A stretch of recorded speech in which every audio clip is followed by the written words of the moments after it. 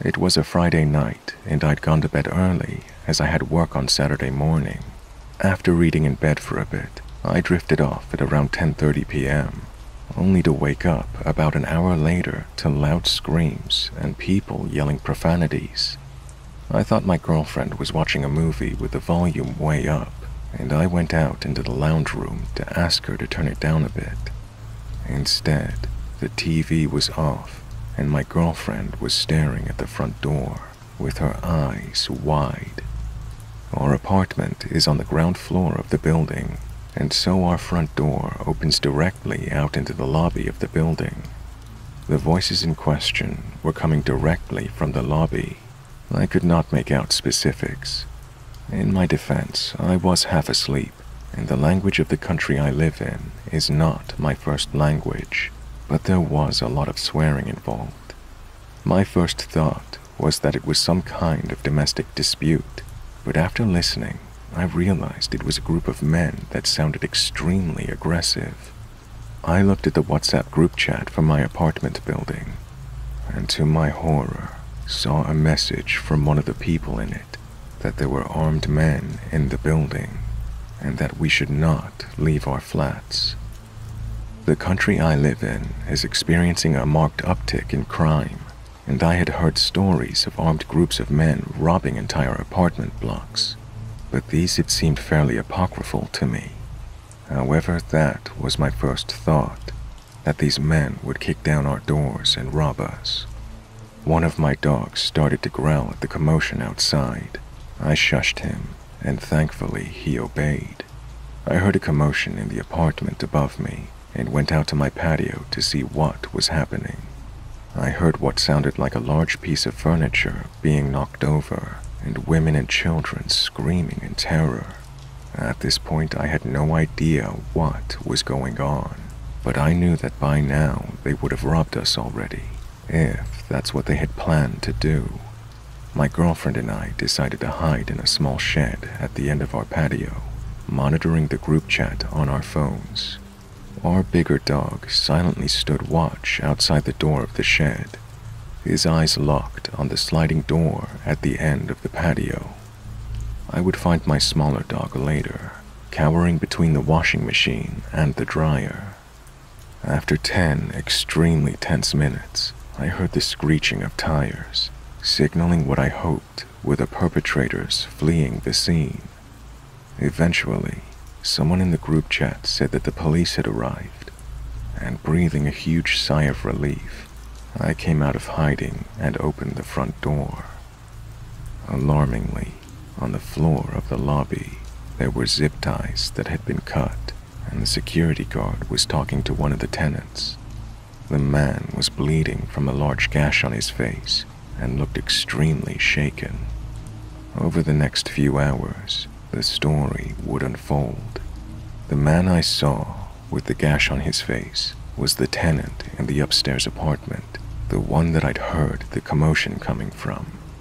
He was the owner of an import/export business, and for whatever reason, had a sizable sum of money in cash hidden in his apartment. Someone had obviously found out about it and planned out the robbery that woke me from my sleep on Friday night. A group of 8 men had followed him into the apartment building's garage and ambushed him as he got out of his car, and judging by the gash on his face, roughed him up a bit. Some of the group of 8 had gone to the lobby, surprised by the security guard, and zip-tied him. The remainder of the group had gone up to the apartment, robbed it, and then fled the scene. It is fairly chilling to think that armed men were mere meters from my front door.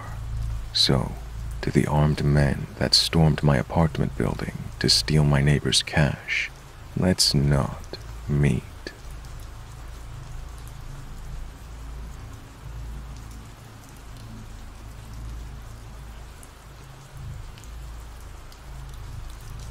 Okay, so for context for this story, I live in a pretty rural area. We live on the outskirts of our town, which is already small compared to the populations of the other towns in California.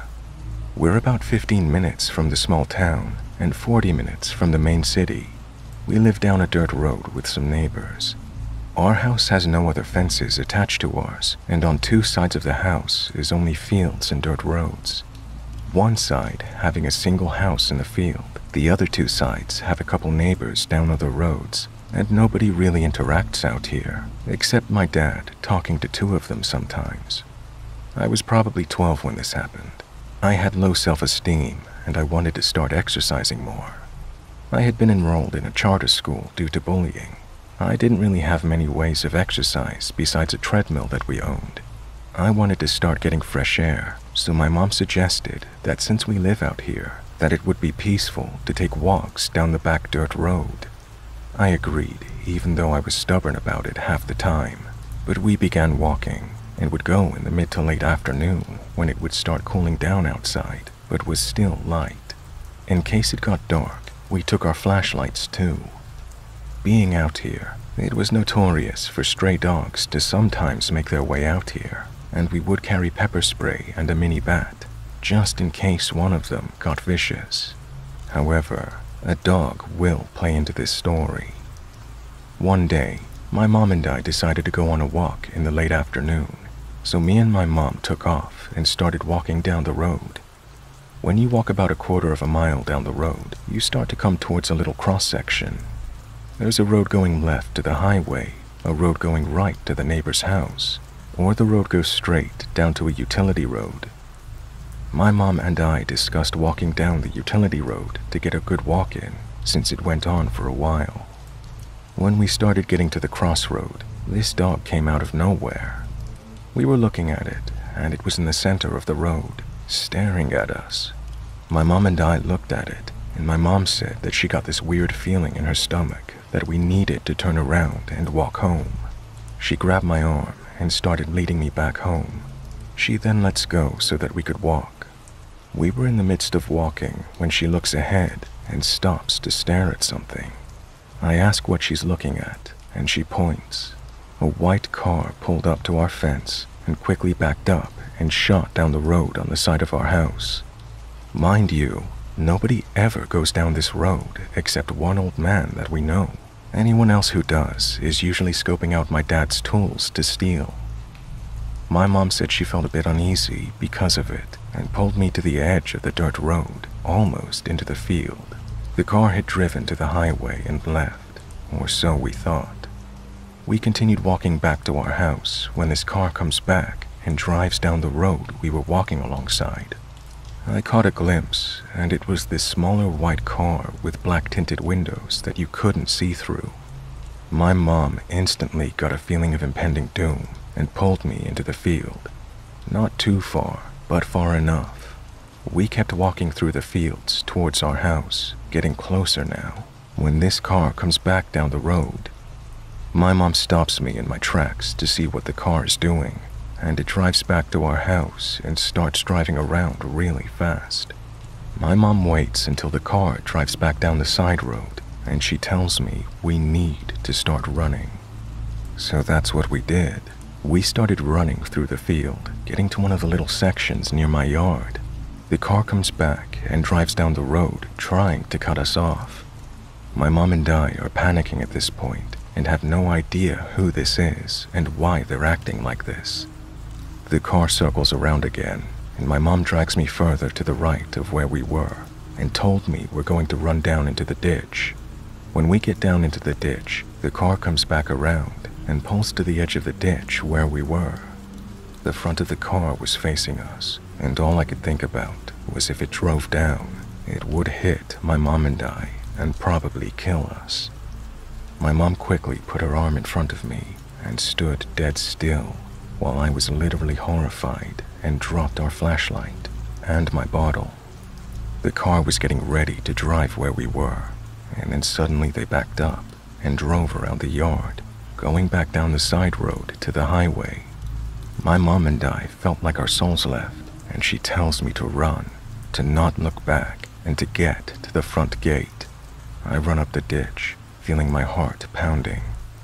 I run around the yard and towards the front gate, flinging it open, and I started running towards the front door. I did not hear my mom behind me.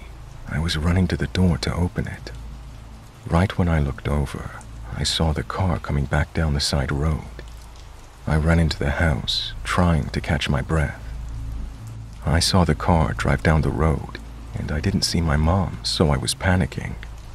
I ran towards the sliding glass door, and suddenly my mom comes running towards it and flings it open. She runs in and locks it.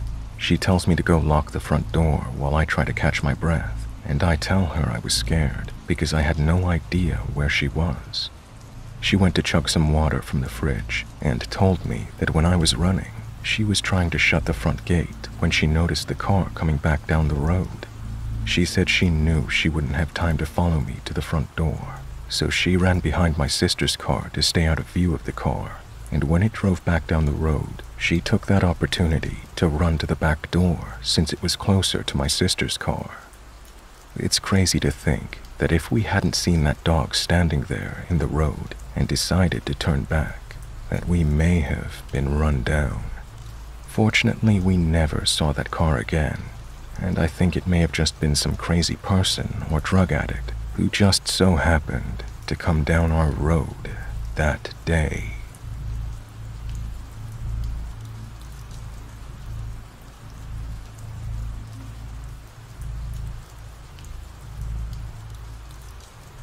This happened while I was in my early 20s.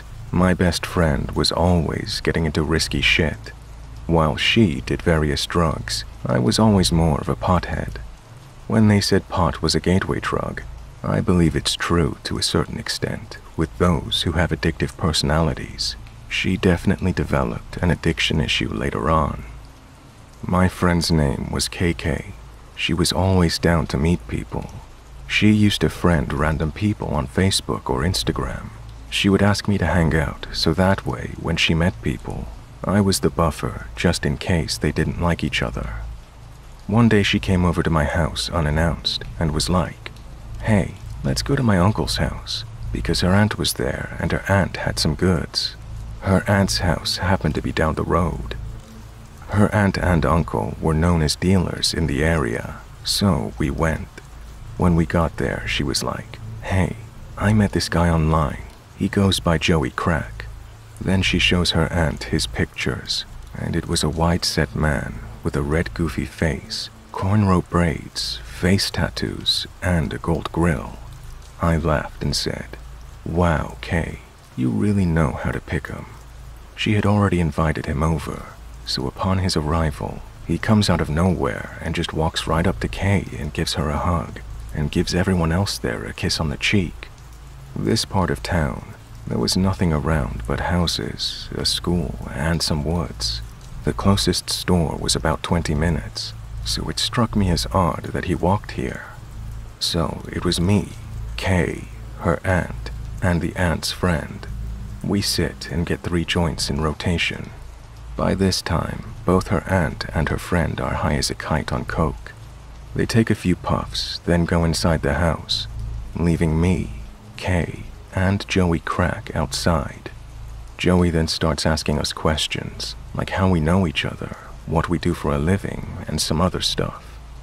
It was getting late, so I was telling her I was going to go home. She was like, "No, don't go yet."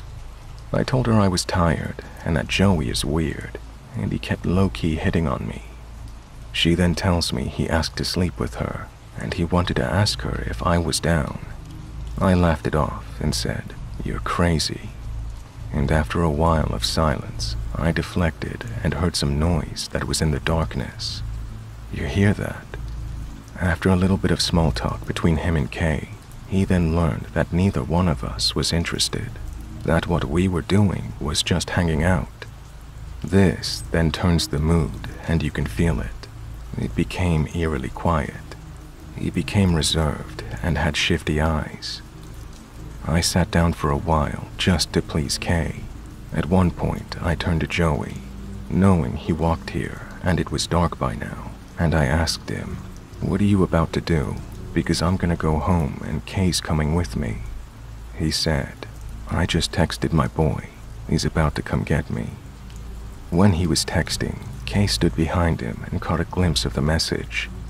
Her eyes grew wide, and she looked at me. That was silent code for, Bitch, what the fuck?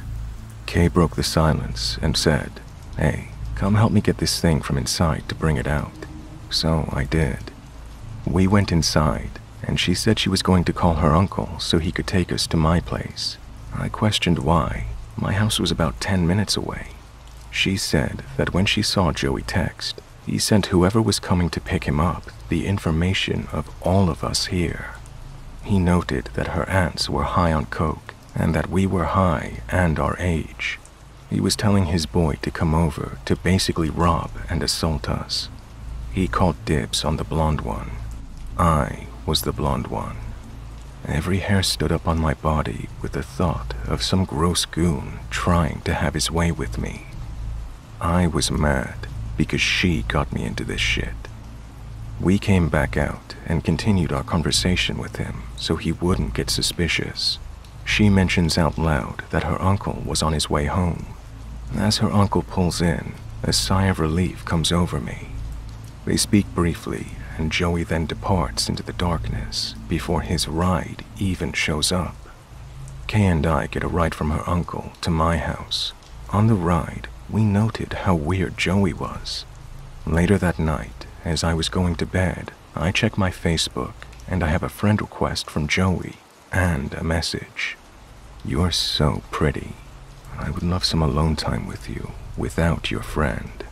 The message ended with his number. I never blocked someone so fast. After this, Kay didn't learn her lesson, but that's a story for another time. A week later, Joey was in the news. He was wanted for sexual assault, robbery, and drug possession. A bullet well missed on my part. Joey Crack, let's never meet again.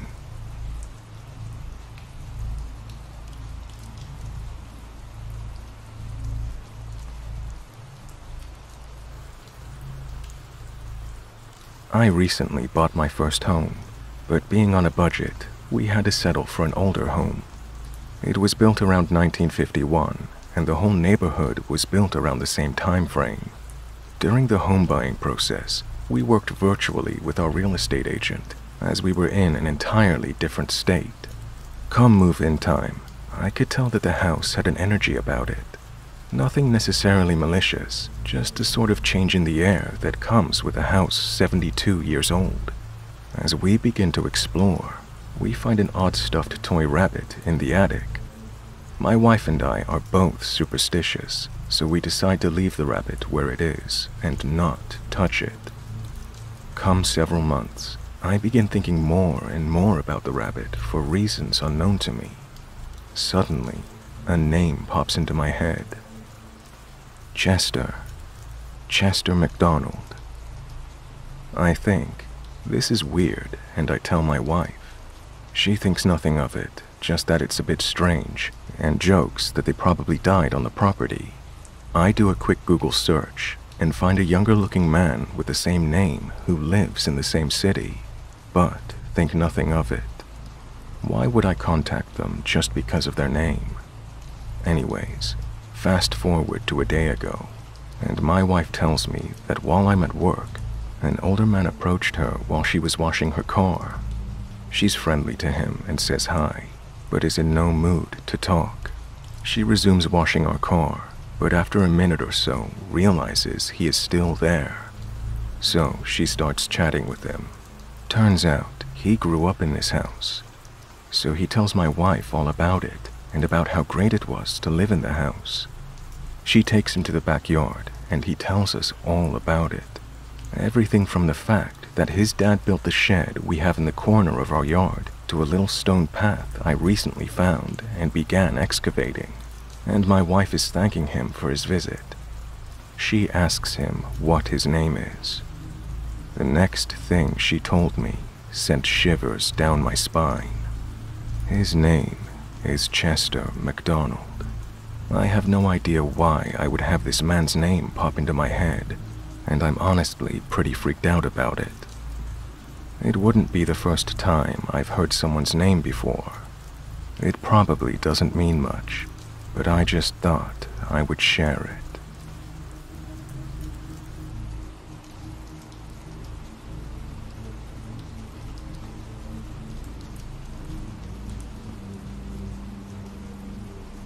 So I'm a broke college student, and I thought I could start a handyman business and make some money while I'm at college. I posted an ad on Craigslist advertising my skills, construction-related skills. Anyhow, a guy wanted me to fix his cash register and stereo. I drive over there and fix the cash register. It turned out to be a loose spring. And while I'm there, he wants me to help him rewind his VHS tape. Quote, I can't see the rewind button. I push the rewind button, and it's this guy-on-guy vintage adult tape. Anyhow, I figured it was just an accident, and I chatted for a few minutes with him.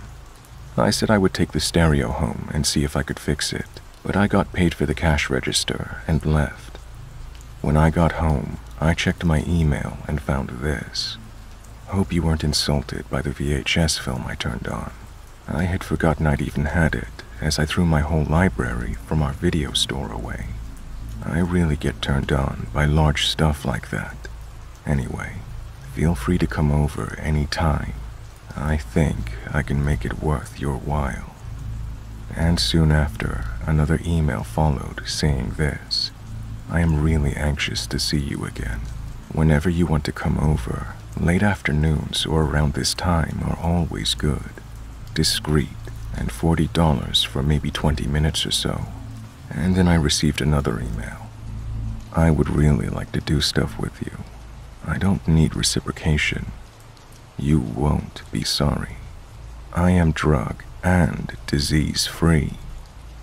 And when I didn't respond, he sent another one saying, interested. At this point, I wasn't sure what to respond with. Like, I've got to return the stereo too. I am not going to fix it. But I am so glad I used my Google Voice number. But I'm very sorry that I told him where I lived when I introduced myself. I decided to park my car far away from my dorm. My girlfriend thought it was funny and said, now you know why I don't like going outside at night.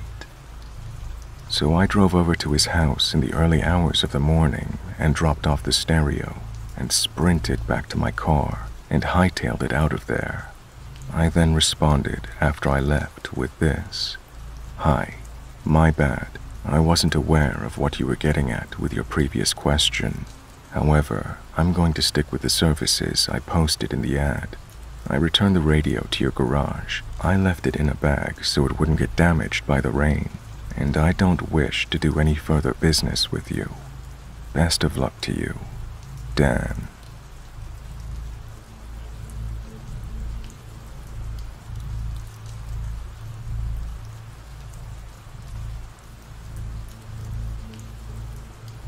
I live in Hollywood, California, which has become a bit of a shit show in the last year. There's a small liquor store 2 apartments down from mine. I walk my dog when I get off of work and typically stop by the liquor store because the owner bakes my dog treats. While my dog and I were at the counter talking to the owner, a normal-looking 20-something-year-old girl comes into the store. She walks around the aisles for a bit and approaches me and my dog at the counter. She pets my dog, comments on how cute he is. I say, thanks, and then I leave the store. A little while later, she walks out and calls to me as I'm walking home. I turn around and acknowledge her, and she approaches my dog and I. She starts petting him. I'm mostly just trying to get his walkover and being polite. I only have to walk 2 apartments down back to my place. I start pulling my dog's leash and walk away from her. She follows me. She begins to ask some really bizarre questions. Do you live nearby? How long have you lived here? How much is your rent? I politely tell her that I live in an apartment very close, and I point to the building. It's not really a big deal because it is gated, and I live all the way in the back of the apartment complex. I didn't point to my actual door. She then says, "Oh, I know that building. A friend of mine used to live there." I oblige, telling her that's a cool coincidence with a hint of sarcasm. My dog and I are now standing in front of the gate to my building. I know better than to open the gate and go inside because she is literally still trying to make conversation with me. I tell her, I have to go. She then tells me that she would love to see my apartment to see if it's the same one her friend used to live in. I say, no, I'm just getting off of work and don't want company. She changes her story and tells me that she really needs to use the bathroom.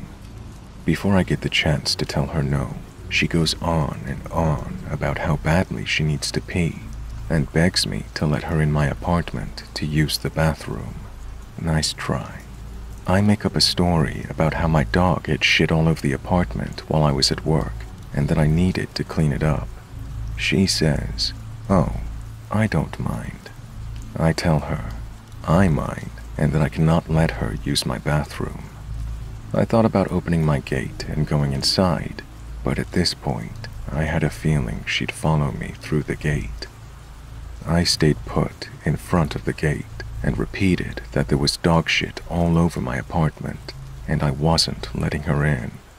To get rid of her, I told her to go back to the liquor store and ask the owner if she could use the bathroom. She then told me that she has already, and they said they didn't have one. I then said, sorry, I've got to go. She walked off, and I stayed put until she was out of my sight. She began walking in the direction of the liquor store. When I couldn't see her, I walked my dog through the gate and into my apartment. I double-bolted the doors. A short time later, I was meeting a friend at a bar around the corner. I decided to stop at the liquor store to ask the owner if the girl had gone in there to use the bathroom. I was just curious and suspicious. I entered the liquor store and asked about the girl. The owner said, are you talking about the girl that was in here when you were in here earlier? I said, yeah, the girl that was petting my dog. The owner then confirmed my suspicions. The owner told me that shortly after I had left the liquor store, the girl walked out in my direction. I told the owner my end of the story. The owner then told me the girl had walked back to the liquor store a short time later and approached two males who were sitting in their work van in the liquor store parking lot. After talking to the men for a short time, she walked off. The men then came into the liquor store and told the owner that the girl had told them that she would go down on one of them if they got her high. They declined, and so she walked off. I asked the owner if she ever asked about using the bathroom, and the owner said, no. That confirmed my suspicions. This girl most likely wanted to come into my apartment to rob me to buy drugs. Needless to say, my year lease is up next month, and I am leaving Hollywood.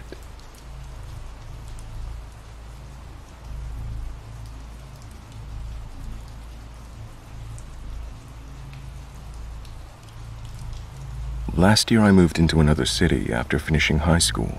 I assessed several college options and decided on one that would have me move roughly 3 hours. I found an apartment where I would be able to live without roommates and that was in a safe part of town with reasonable rent. It was close to some attractions in the city, which was an added bonus to me, as it would still allow me to have a reasonable social life. For the first 4 months or so, it was great. There were absolutely no problems or safety concerns of any sort, and I managed to become good friends with a guy who studied at the same college as me. He coincidentally lived 5 minutes away from me, so we would often hang out at each other's places. One night, just as winter started, he called me over to play video games and hang out. We had a pretty chill night, drank a few beers, had a good few laughs, and enjoyed ourselves. At around 1 a.m., we decided to call it a wrap, and I headed home to my apartment. When I got back home, I decided to head out to the balcony that overlooked the entrance of my building to smoke a cigarette. I vividly remember looking around and seeing absolutely nobody. It was a cold winter night, and it wasn't the weekend, so understandably everybody was at home. Besides the usual car or two passing by, it was dead quiet. Once I finished my cigarette, I decided to call it a night and got ready for bed. I was understandably confused when I heard a short ring on my doorbell. I stood in the center of my room for a solid few seconds as confusion and a little bit of fear set in. I snapped out of it and decided to tiptoe to my door and to just try and hear if anyone was outside. My immediate thought was that my friend came over to drop something off that I might have forgotten, but I thought to myself that he would have texted or called me. I probably listened for half a minute or so when the person once again rang the doorbell and then softly knocked a few times. I was stood still and didn't want to make a sound so that I wouldn't give away the fact that I was at the door. I heard the stranger pacing around the apartment for a few seconds before he stopped. I waited for any sort of noise, but it was quiet. That was when I had decided to look through the peephole to see that he had hopefully left. I picked up the cover of the peephole and took a look. My legs pretty much went numb as I saw a hooded figure looking straight into the peephole. He was holding the zipper of his hoodie so as to cover his face. All I could really make out was his forehead and eyes. He must have either heard me lift the cover or my heavy breathing, because right away he moved from the peephole and said, "I know you're at the door." By this point, I was pretty much shivering in fear, but mustered up the courage to say, "I'm calling the cops, man." He laughed and said, "Sure thing, big guy." He proceeded to wipe away the door handle with his sleeve before walking off. I understandably called the police. When they came over, they informed me that I wasn't the only one. He had been doing this for at least a month, and they suspected him of at least one home invasion where a father chased him out of the house. I crashed at my friend's house for a week or so after this before going back into my apartment. It's been a year, and I haven't heard any news about him. He could have been arrested by now, but as far as I know, he hasn't been. I find it more likely that he simply moved to a different area. I'm not sure if he had any violent intent or not, but either way, let's seriously not meet again.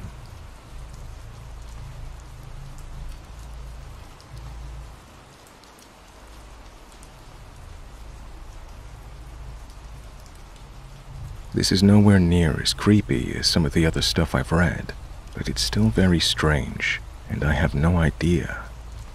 My friend D and I, both 17, are cruising around our local area in his new car. It's important to note that D had not passed his test, nor had the insurance. Therefore, we usually drove around at 2 to 3 in the morning. We pull up to our local petrol station to get some cigarettes. I had a goatee and didn't get ID'd, so we came here fairly often. As we pull in, this fairly built guy asks us to roll down our window. We roll down our window and get chatting to him. He tells us that his wife is very angry at him because he's on a bender and can't get home, that he's desperate for a lift back. He then offers us £500 for a lift to a city that's only 40 to 50 minutes away. I'd be lying if I didn't say that our dumb 17-year-old brains immediately thought this was an easy payday. Then the reality set in that we were driving illegally, but we didn't want to tell him that, so we politely declined his offer. He then gets really, really insistent that we have to give him a lift, really insistent. I finally realize that surely he can just get a taxi. The guy working in the garage would definitely call him one, and it's not like he's short on cash, nor would the taxi even break £100. So I say this to him, and he genuinely has no answer to it, and just insists we give him a lift. I offer to book him a cash taxi, and after many attempts of convincing him on how much cheaper it is, he accepts. We say we're leaving now, as we were both weirded out, and he just turns to us and says, "You guys are fucking idiots." We just kind of smile and then start driving. Out of nowhere, a guy with an even bigger build runs at our car and just throws his drink all over D through the open window. Obviously, D is fuming and jumps out of the car, and I follow. We walk up, and the guy that was talking to us is profusely apologizing for his friend's actions. I remind D that we're driving illegally, and the last thing we want is to get into a fight and have the police called. So, we get back into the car and drive off. We also cancel his taxi. The rest of the night, we were just trying to make sense of what had just happened. It never sat right with me. I don't know why he was so insistent. Maybe when we took him to his destination, he would just jump out and wouldn't pay, so he would get the ride for him and his friend free. It could have been to rob the car, but then knocking out 2 fully grown lads for a beat-up car just seems like a lot of effort. I've always been genuinely curious as to what would have happened if we accepted, and how bad of a situation it could have been.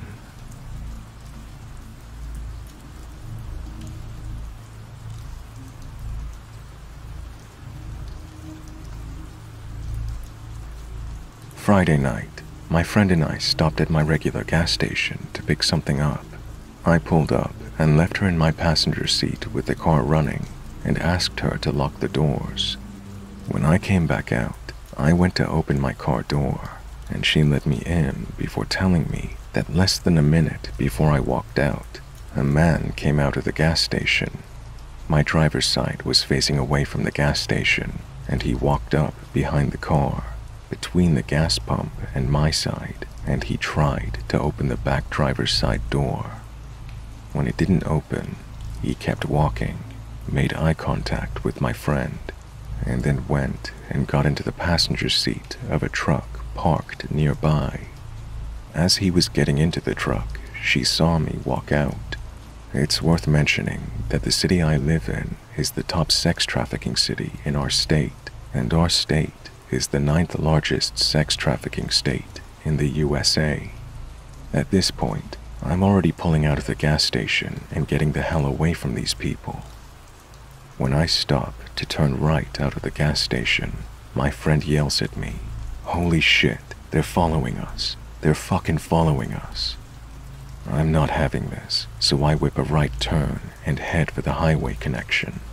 They're still behind us, so I end up pulling some Fast and Furious type driving to put as much distance and vehicles between us and them as possible, while telling my friend to find the nearest police station. When she puts my phone up on the stand in front of me, I look at where we're going and decide to take a longer way that doesn't make sense to take if you're going to the area we're about to go to. Well, they continue to follow us. Finally, we merge onto the highway and get some vehicles in between us, but they're driving recklessly to keep up behind us. Finally, I cut in front of a line of speeding cars, and we lose them until we get to the police station. We ended up sitting there for a while, digesting what happened, before checking the exterior of my car for anything they may have put on it. We then take another roundabout way to go back to my house, where we'll pass the gas station again, but where it gives us enough time to notice if they followed us again. As we pass the gas station, we see that the truck is parked in the parking lot of the shopping center behind the gas station, facing the road that we'd taken the last time we pulled out. I ended up going to a church near my house to avoid going home. We called 911 and then filled the operator in on everything. Since then, we've heard nothing back, and I've been anxious every time I leave my house, especially after dark. It's almost like I have this weird feeling that I'm being watched, even though I know it's in my head. No, thank you.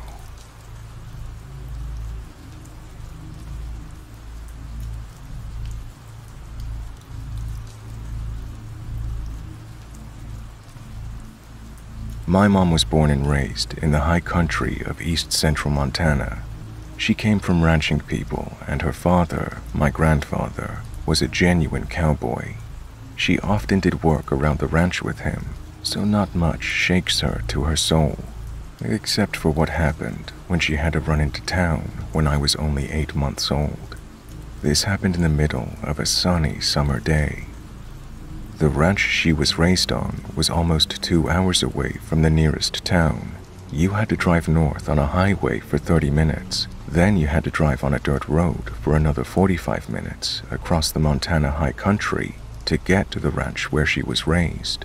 I'm emphasizing this because it not only shows how far out into the bumfuck nowhere she lived at the time, but it plays into why this story becomes so disturbing. My mom had to run into town to get groceries and baby supplies for me.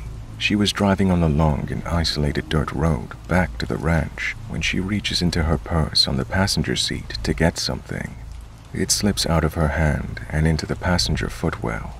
Fair enough. She then has to stop the car so she can safely retrieve what she dropped. She grabs it, and as soon as she sits back up, she looks into the rearview mirror and sees a man about 100 feet behind the car, running at her. Needless to say, she puts the car back into gear and gets the hell out of there. As she's looking back at me in the car seat, making sure that I'm okay, she sees the guy give up running after her and run back into the ditch to hide. Of course, when she gets home, she tells her parents about what had happened, and they are stunned. Here's where it gets disturbing, at least psychologically. My mom didn't see any cars or trucks parked along that dirt road for the entire way to the ranch. She also didn't see any people walking along the highway or the dirt road, which raises even more questions. How did he get out there? Why was he out there? And even more disturbing, what would he have done to my mom or an 8-month-old me? The more I thought about it, the more disturbing it became, was a quote from my mom. I've only asked my mom about this story twice. After the second time, she tells me to never ask her about it again, and I completely understand why. I get messed up thinking about it. I can only imagine how she felt, having directly experienced it.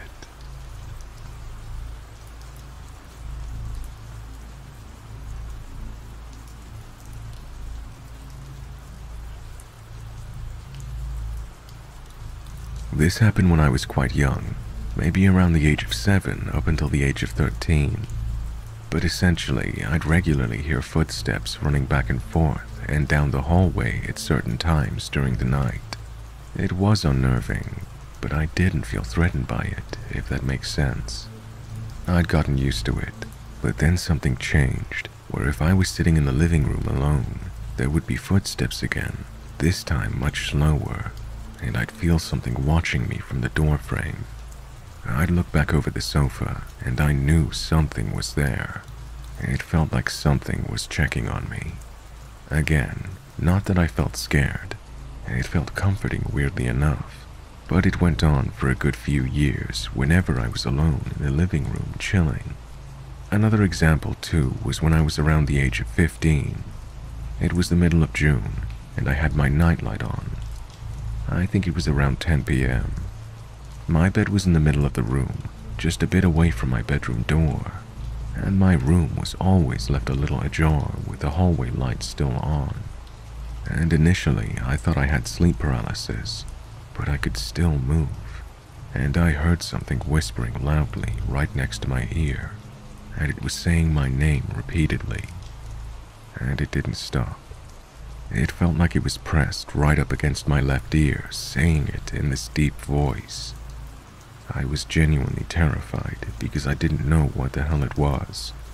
I remember covering my ears, but it got so loud I started screaming hysterically for my mom. I had never been in so much fear like that since then, and that continued for the next 2 years, initially in my bedroom and then around the house.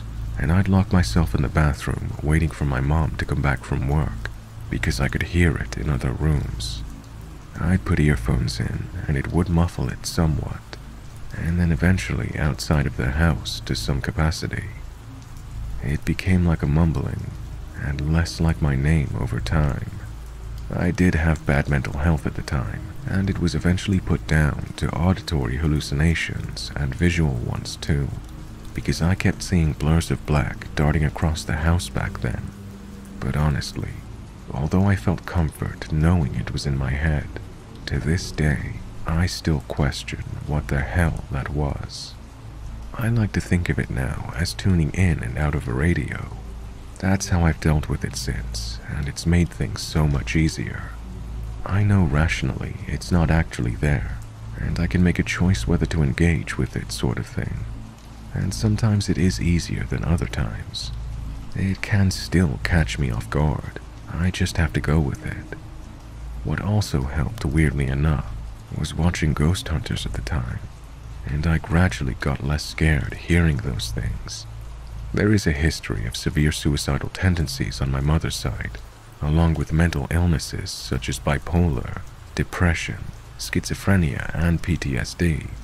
And my late grandmother died from dementia, and my mother is currently suffering from onset dementia too. So this might be a sign at the age of 21 that I'm on my way to popping my clogs off.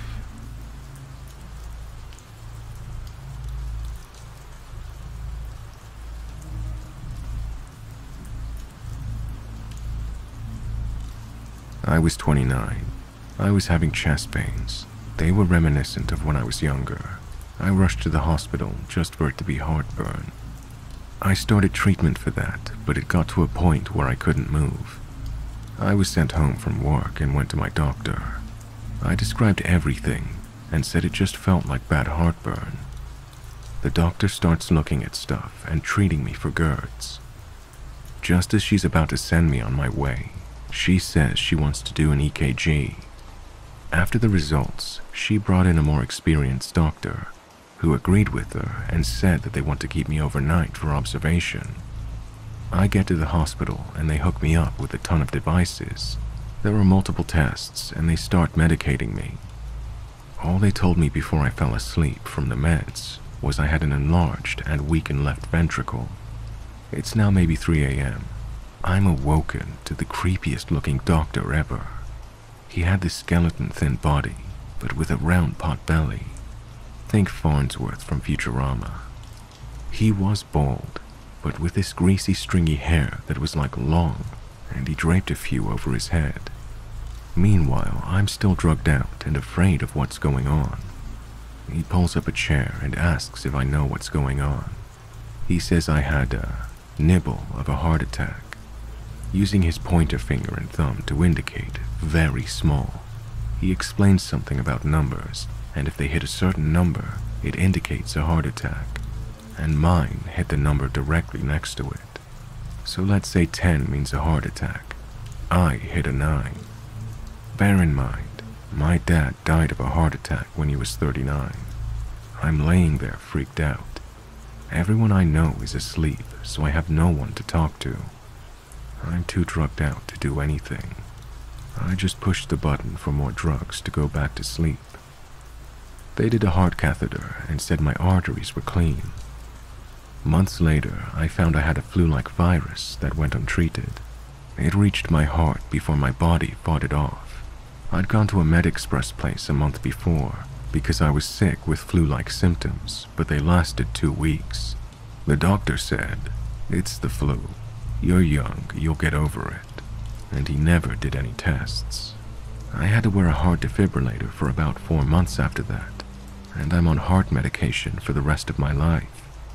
All because the express doc was too lazy to test anything. But that night shift doctor looked like death, and I thought he was coming to tell me that I died.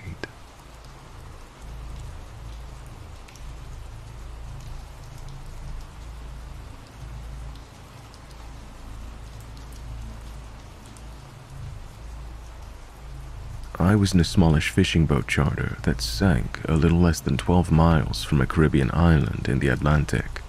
From the first sign of trouble to looking straight down at the boat slowly sinking beneath the surface was only about 10 minutes' time. Trust me when I say that's an image I'll never forget. A white sport fisher being swallowed by the dark blue beneath me. When boats sink, they sink.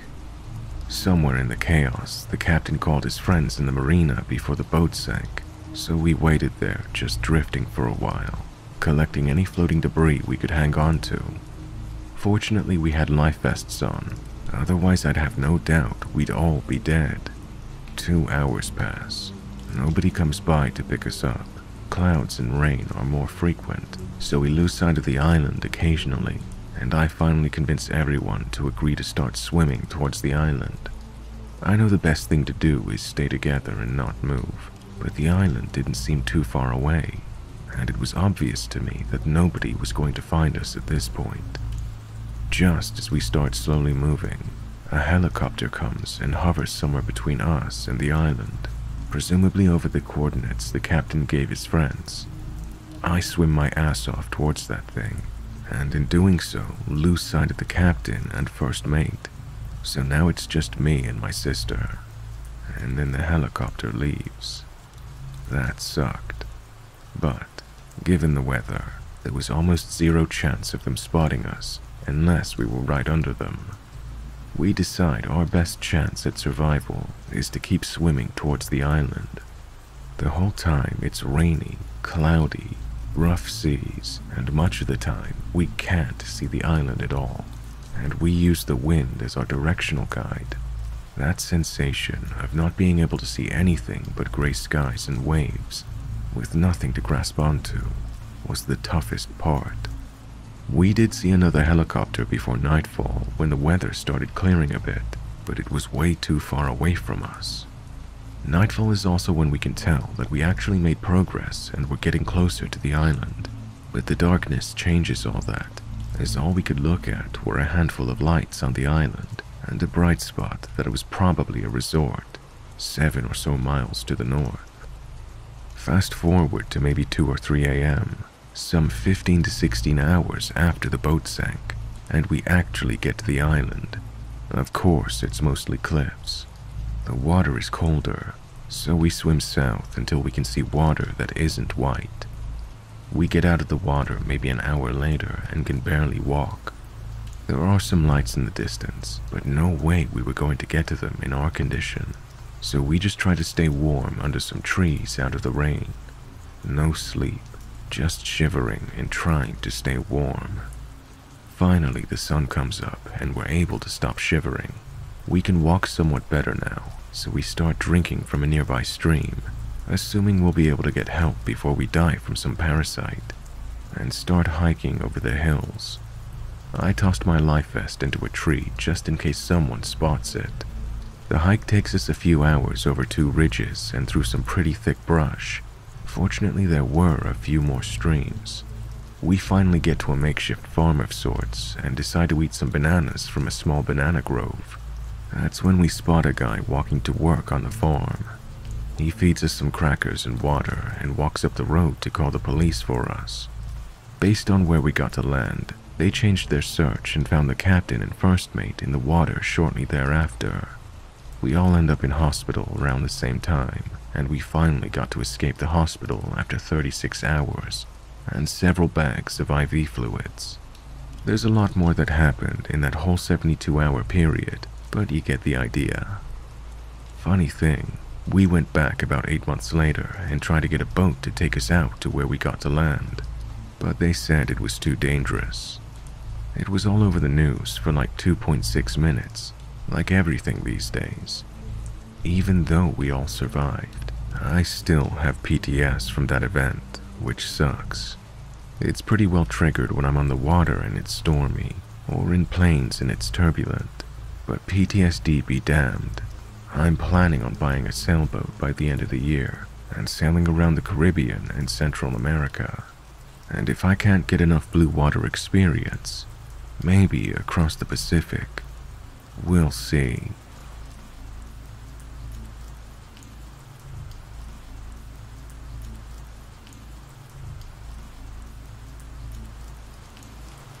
This experience takes place a few years ago, and it involves my former friend, JessKaye, and her former lover. Hey, since it's Valentine's Day, why not, huh? Her boyfriend was a good-looking guy, He had a really good job in a big company, but the problem was, he was married with 2 kids. In other words, she was having an affair, but she was really happy with it. I guess that she felt it was all fine. It was kind of awful, but she was sure she could steal him away from his family, or at least extort him for money. She hatched a plan. She wanted to engineer a situation where he broke up with his wife and left his family. Therefore, his adultery would remain a secret, and he wouldn't have to pay any alimony payments if they got divorced. You probably can understand why at this point I want to remind you that she's a former friend of mine. She was pretty open about the whole thing, and I think she held nothing back. She even showed me his wife online. She found her profile on Facebook or Instagram, I forget. She would constantly bring up his wife's profile on her phone whenever she saw me, to seemingly mock her and attempt to belittle her. Whenever I saw her photos, I would not join in on the bashing. To me, she just looked like a bright and beautiful woman. Maybe she put her down to make herself feel better. Kanae was too much. I was overwhelmed by her daily updates and the spewing of her bare desires. I would have tried harder to distance myself from her if she wasn't literally working in a building on the same street I was living in. She was running her own business, and I walked past her store every day to use the subway, so she was unavoidable. One day, I was in the food court of the mall in our town with my daughter, and I noticed that my friend's boyfriend and his family walk in. I knew them both instantly because of the way Kanae had been so eager to show me photos of them. They looked like a really nice family, like the kind you would see on cereal boxes in days gone by. Everyone was smiling and enjoying their meals. It was awful being in the know. Their father looked so nice and in love with his family. What a shame he was messing them around. I was thinking all of this while feeding my daughter her food. She knocked her soft toy off at the edge of the table. I stooped to pick it up as quickly as I could, but a hand lay on the toy before my hand could reach it. Without meeting eyes of the owner of that hand, I called out, "Oh, thank you." I rose up to my seated position, and I saw a smiling face with an outstretched arm offering me the toy. She was beautiful and bright-looking. I knew that face. It was his wife, the woman I'd seen in the photos online. My friend was having an affair with her husband, and she was right here in front of me. I suddenly felt a sharp internal pain in my chest, the pang of knowing more than I should, of second-hand guilt or embarrassment perhaps. I pretended to be calm and reached out for my daughter's toy and thanked the woman. The woman replied with nada, "You're welcome," but in a low and deliberate tone she warned, "Tell Kanae to watch out." I felt my blood run cold. How did she know? I was at a loss for words. She placed the stuffed toy in my hand, but I felt as if something else dropped onto my palm. She smiled and turned back to her table. Their family went on laughing and enjoying their day. Meanwhile, my palms were sweating and my heart was palpitating. I placed the stuffed toy on the table and fearfully looked at what had been dropped in my palm. I saw a few neatly folded pieces of paper. I was freaked out, but also incredibly curious. I needed to know, so I quickly opened them up. Written in small print was Kanae's address, phone number, educational background, work history, family names with their occupations and ages, phone numbers, and addresses. There also was a list of Kanae's friends, and it had all of their personal information. I started to shake when I saw my name, my phone number, my family members' names, and my address. Well, it was the first time in my life when I heard my heart beat like that. I didn't tell Kanae about what happened. I was furious. She was bad news. I found out a little later that she sent my husband a couple of inappropriate messages too, so I was justified to get rid of her. It seems like Kanae and her affair was shut down pretty quick. She let me know that in one of the meetings I had with her, he apparently was furious with the way she spoke about his wife. Not long after this all went down, I moved away, and of course, I didn't bother telling Kanae where I'd moved to. I also blocked all incoming phone calls from her number. She was just bad news. That was a really scary experience in the food court. I still have the piece of paper she handed to me.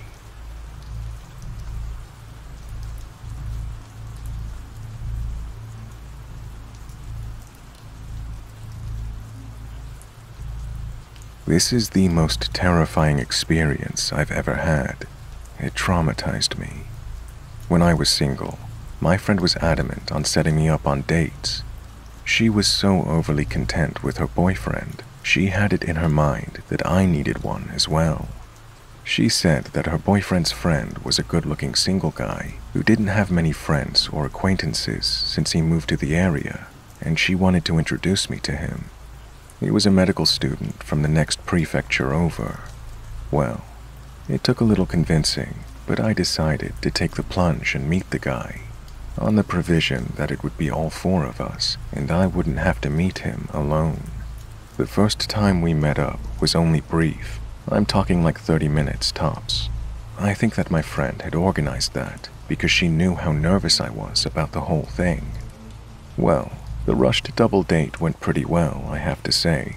It wasn't as bad as I thought it would have been, so I exchanged numbers with him.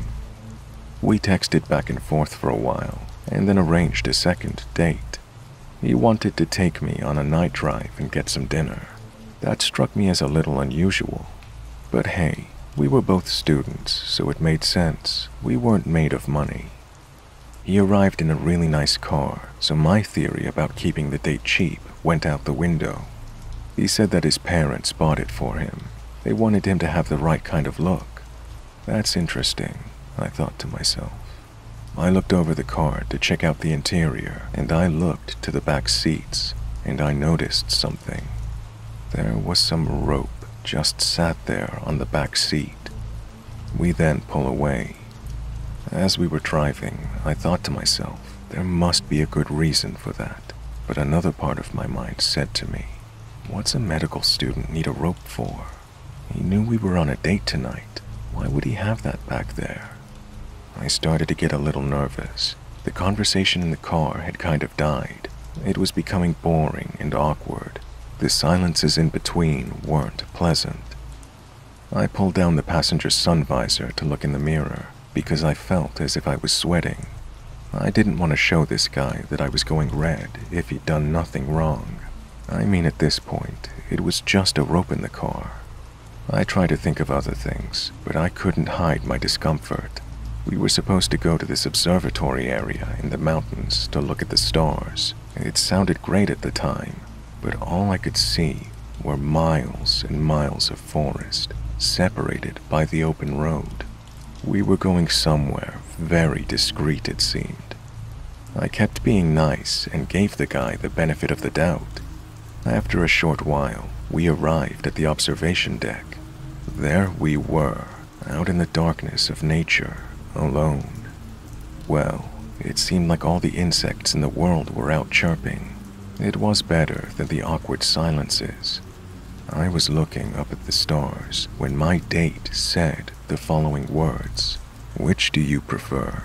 I leave you here alone and drive away, or you have sex with me later? Naturally, I was shocked and stunned. I looked into his eyes because I thought and prayed that it might just be a really bad joke, but his demeanor told me that he wasn't kidding. He stood there, arrogantly waiting for a serious answer. I did my best to deceive him. I needed a ride out of there. I made promises that I knew I could never bring myself to deliver. I don't want to talk about that bit, to be honest, but all I can tell you is he was really happy he forced me to answer that. It was a power thing. When we got to the restaurant parking lot, I made some excuse to go down to the convenience store. I then made out that I was sick, and I went into some detail, which I knew would put him off what he had made me say I'd do with him later. I made it home and called my friend. I told her everything, and told her to tell her boyfriend to tell that guy to not contact me again. Luckily, in later life, I was blessed with meeting a great guy who I ended up marrying. I can't help but feel that I had a close call all those years ago. This happened about 5 years ago when I was 26. Back in those days, I used to go to a local pub restaurant by myself. I used to enjoy sitting in my favorite seat, and I loved the menu. I didn't care about what others would think to see me sat there alone. I was happy by myself. One day, I was at my usual table drinking, and this guy comes up and starts talking to me. He looked to be about 45 years old at first glance. He was old enough to be my dad. He said that he saw me there often and was also there by himself. We got to talking, and it turned out he was a really nice guy. He had similar hobbies to mine. He came from a place really close to my hometown, and I was really surprised when he guessed my profession. When I asked how he was able to do it, he said, "I don't know, I guess I'm psychic." This was a little strange because my profession isn't an obvious one. Now that I think back to it, it was more than a little strange that he guessed it. We hit it off and we would drink together. It was really great to have a friend. Quite soon into our friendship, he asked me to show him my hometown. I was really confused by this. Why would a complete stranger want to see my hometown? It wasn't like he mentioned it once or twice in passing. He mentioned my hometown every time we met up. When I asked him why he wanted to go there so bad, he replied, "I just want to see what kind of place it is. I want you to show me around." Since it had been about 1.5 years since I'd seen my family, I was giving visiting my hometown some serious consideration. There was another reason I was eager to see my family. My sister had recently told me she'd been stalked by some guy. She had recently been asking me for some advice on how to deal with it. It was really traumatic since she was only a high school student at the time. My sister was cute, but I never dreamed that she would have any troubles like this. I'll never forget it. She used the word persistent, a word which seems unnatural, and it made me feel almost mournful for her. His method of stalking was online. He blanketed all of her socials. No matter how many times she blocked the guy, he made new profiles. He always found a way to harass her. I won't go into the content of his harassment. I remember when I saw her in person, her lively, cheerful smile had been reduced to an anxious, ponderous frown. She said that the stalker had backed off a little in the past few days. I was hoping the guy would quit entirely. He made my blood boil, but my blood soon turned ice cold when I asked her if any of the stalker profiles had a profile picture. She held up her smartphone and revealed an image of her stalker. I was looking at the guy I met in my favorite restaurant. There was no mistaking it. Just by the mole on his face, I knew it was him. I had to hide my shock. This guy had already traumatized her. I wouldn't let him hold any more power over her. Immediately, I asked myself internally, is this some sick coincidence? I live so far from my sister, there's no way that he would know how to find me. Surely not. I had to protect my sister. This ends now, I thought, as I lied to her and said, I haven't seen that guy, but look, his location, that's kind of near me, and I know that restaurant he's uploaded a photo of there. I will keep an eye out for him, sis, and if I find him, he will wish that I hadn't. She smiled softly, but I could tell that she didn't hold out much hope. I guess her look told me, thanks for the gesture. So I went back to where I was currently living, and I asked to meet up again with my sister's stalker, aka my friend from the bar. This time I asked him to meet me somewhere a bit more secluded. We agreed to meet by a river in the area, under the premise of watching the starry night sky. Romantic, right? The night of the date arrives. I lie in wait with a plan, and as soon as I see his car pull up to the spot, I walk over to him. He waves hello and ambles towards me. I grab him by the neck. I wanted him to experience some fear. He is completely powerless. I guess he hasn't been in this position before. When I confront him, he breaks almost instantly. He tells me everything. He said that he saw my sister's pictures online, and he said that he fell in love with her at first sight. Bear in mind, this guy is 45. I guess you could say that I was stupid to confront him in a secluded location, but when you're in that situation, you just want to put things right. Thankfully it worked, but it could have gone very, very wrong. I made him promise not to bother her again. He did. He was very obliging since I had my hand on his throat. I was convinced he would leave her alone. I called my sister. I didn't give any of the details away, but I told her that I had solved her little problem. She sounded relieved, and honestly, that was a massive weight off of my shoulders. After all of this, the thing that scared me the most wasn't the stalker, but social media. How he was able to find me and my sister is nothing short of disturbing. I haven't been to my favorite pub since, and please take care online.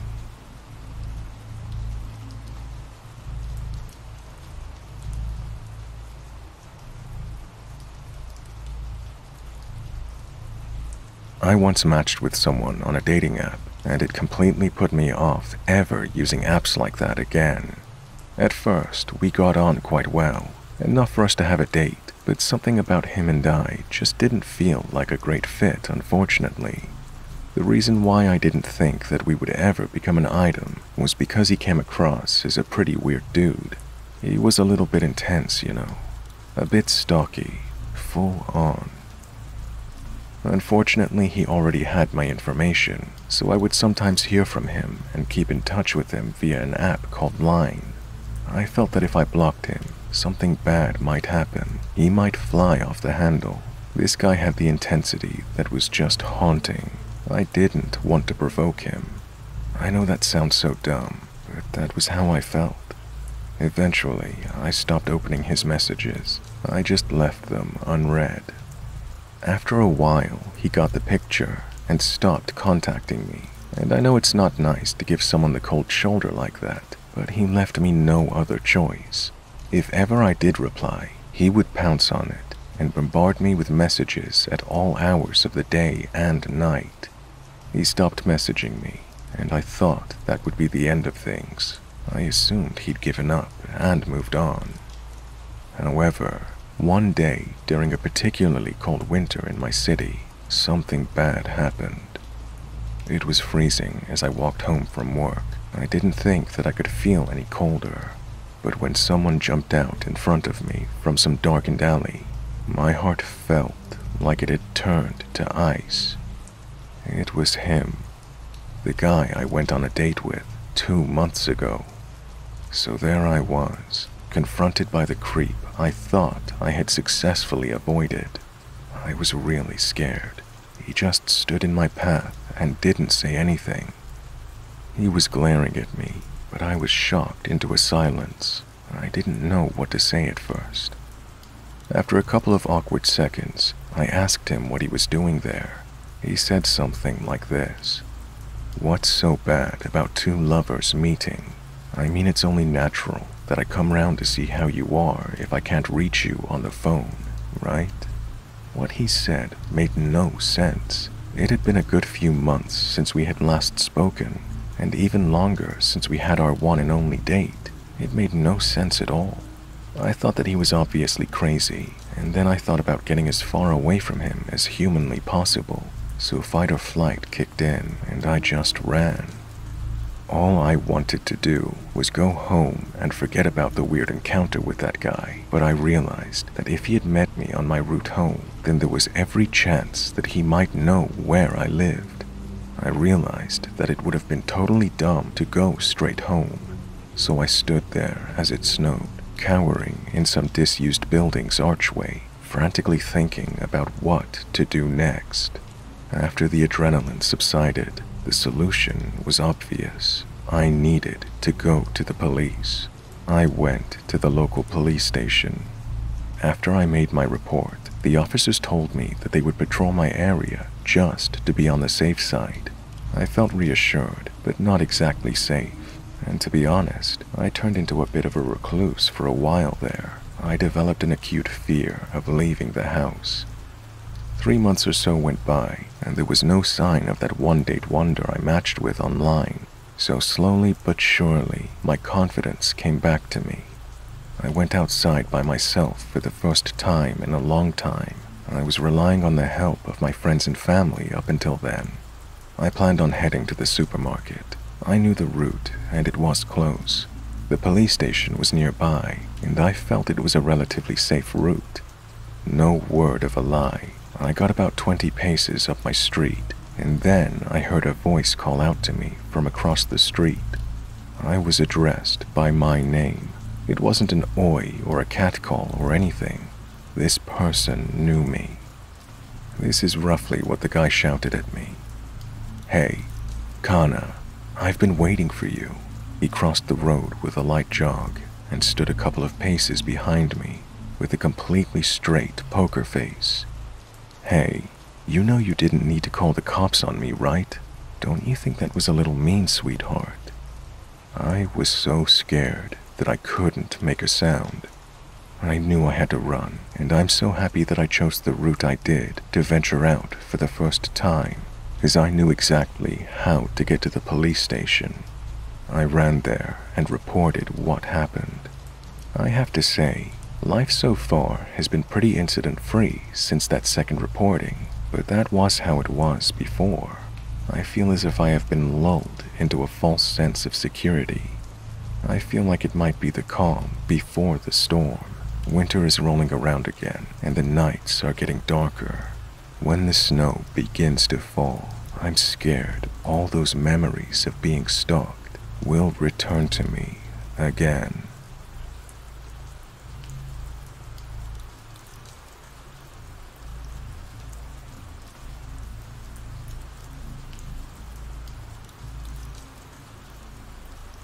This happened about 10 years ago.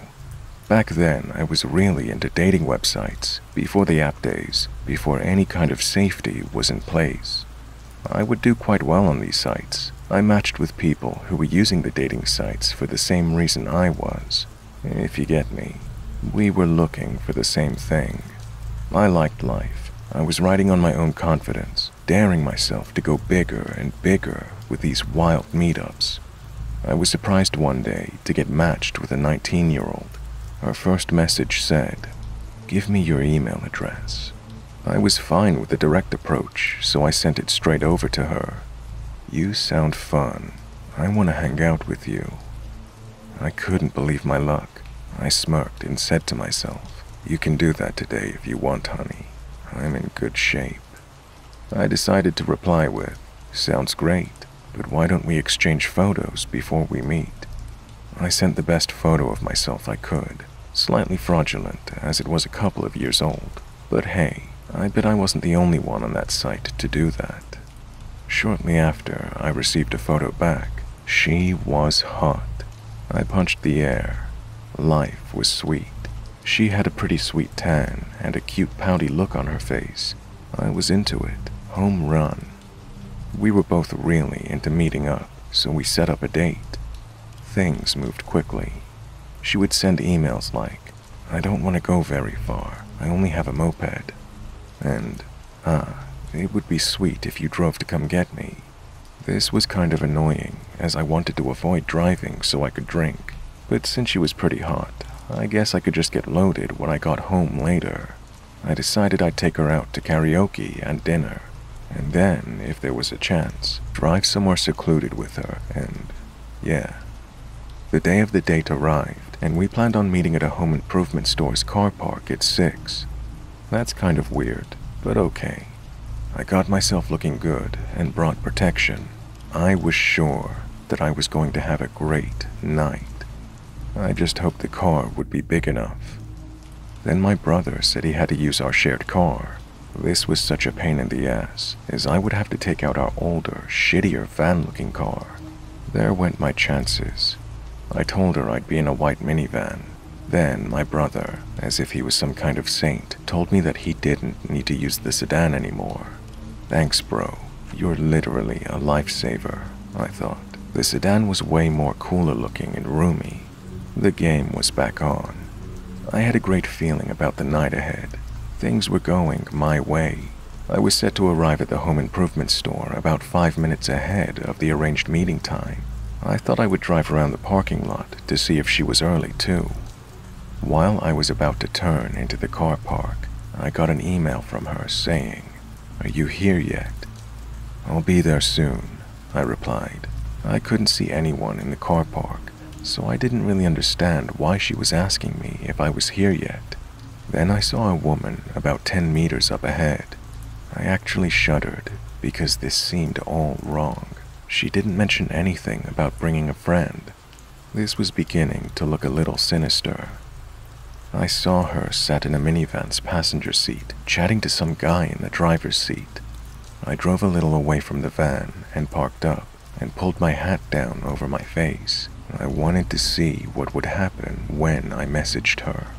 She got out of the minivan and spoke to someone in the car parked next to it. Then 2 other men came over and spoke to her. This really sent some chills up my spine. It was so crazy. What were her plans for me? Extortion? Blackmail? She emailed me. "Well, are you close?" I got a stomachache and I'm in the bathroom," I replied. A moment or two after I sent it, I saw a couple of men jump out of the minivan and walk into the home improvement store. They were probably going to check the bathrooms. "Where are you?" she replied. "I stopped off at a convenience store nearby." She must have called the men back, because in a matter of moments, they all got back into the van and the car. They left and headed the way I came. I drove in the opposite direction as fast as I could. I sent her a message saying that I was too sick to meet up, and I never heard from her again. I have learned since not to give out personal information, and always make sure the meeting place is somewhere neutral, with lots of people nearby. Don't bring too many personal possessions and items of ID, and if something doesn't feel right, always consult the police.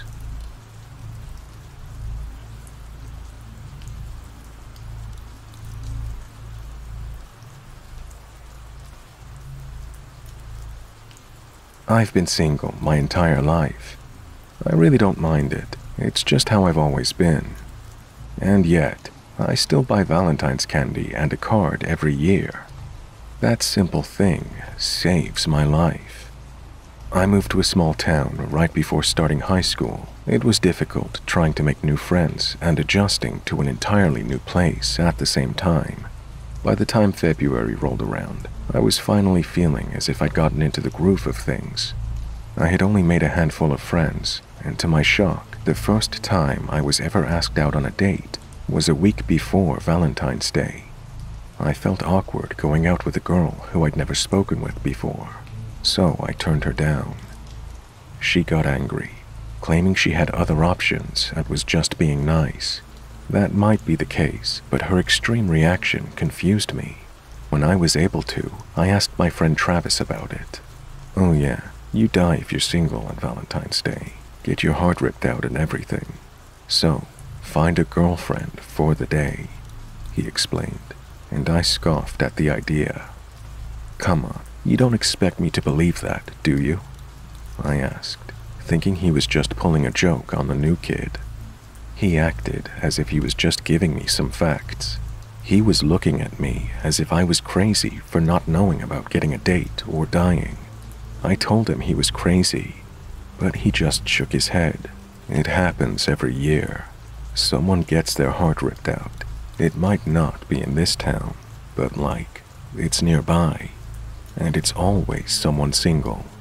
I guess you can risk it, but why? It's just one day, he said, trying to defend his point. This was before everyone had a cell phone in their pocket, so I couldn't look up deaths of people missing their hearts right then. I made a note to research it later, so I could call him out on his urban legend. I crossed my arms, still not buying what he was saying. That's stupid. Are you saying what?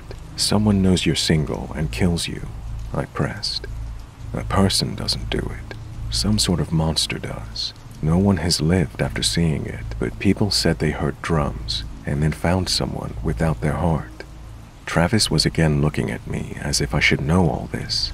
A Valentine's Day monster. Really? Well, Christmas has Santa, and there's an Easter bunny, so why can't Valentine's Day have something?